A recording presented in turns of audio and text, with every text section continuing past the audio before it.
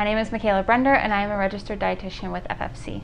So 3 must-haves if you lift regularly would be 1 protein, 1 carbohydrates, and then hydration. So I would say that for a weightlifter, our protein is going to be much more important. I have like 2 minutes before class and wanted to show you what my post-workout meal / protein is. So I do a side of veggies. I chose bok choy because I like it. And then I have a sandwich, roast beef.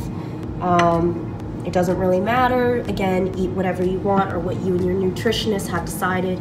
And then because the sandwich, at least the roast beef, doesn't have a lot of protein, I do a vanilla protein shake, but I like to add a little caffeine. So I have my matcha powder here. A trick is to buy boba powder in bulk. I used to work at Boba Shop.